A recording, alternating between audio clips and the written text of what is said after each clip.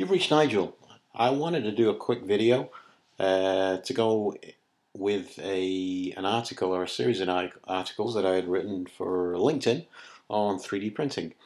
This is a quick video just to talk about files that we create or I created that are actually unprintable.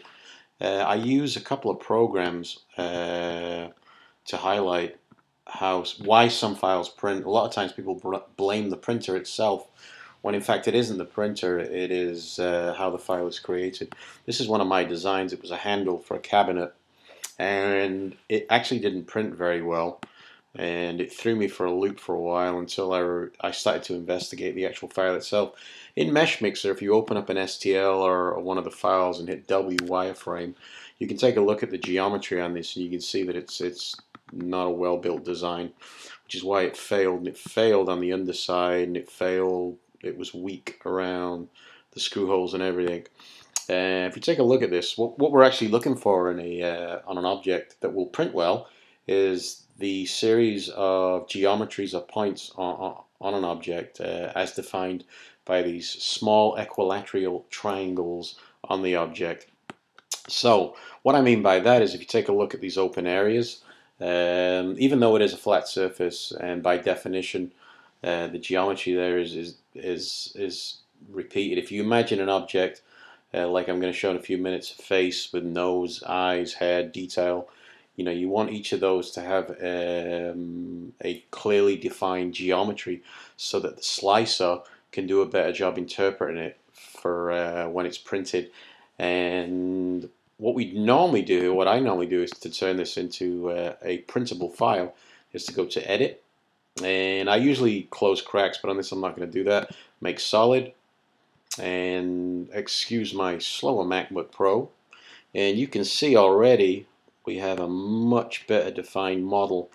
You see some of this ugly welding, I call it, a bit like a terrible welder's job. What I normally do here is I'll go to an accurate definition, and I start messing with some of these areas. For example, solid accuracy is what it means is how accurate it is to the original design, and I usually increase that. In terms of mesh density, that is by definition the resolution at which you're going to print, the number of those equilateral triangles that are contained in there. Obviously you can go too far with that, and you can bump up file size way too much, so it's a happy medium. But I'm going to show you how you can reduce file size later on.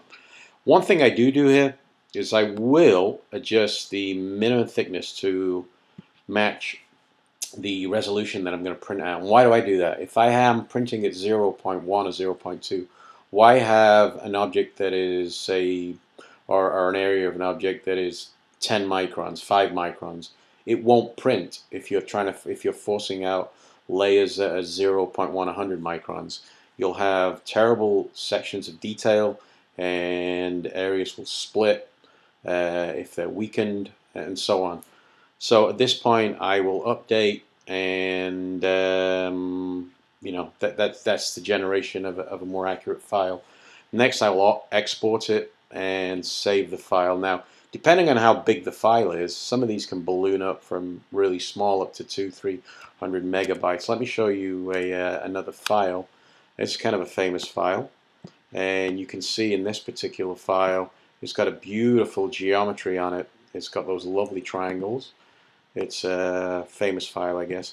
But when I first rendered this, I took the original file and rendered it. It became like a 200-300 megabyte file, which a slicer like Cura would choke on. So what you can do to reduce complexity is to go up to Filters, Remeshing, Simplification, and Reconstruction. And I use a lot of these, but the one that I love for simplification is the quadratic edge collapse decimation. And I do play around with some of the numbers, but just for a quick fix, you preserve boundary, preserve normal, preserve topology, and planar simplification. And take a look, we apply that, and you'll watch down the progress bar on the bottom, and watch the mesh as it simplifies. And you can see that it reduces the number of the amount of mesh in here. For a job like this, for a file like this, it would be perfect. So then I would save this file export mesh, and you would notice the file size going down.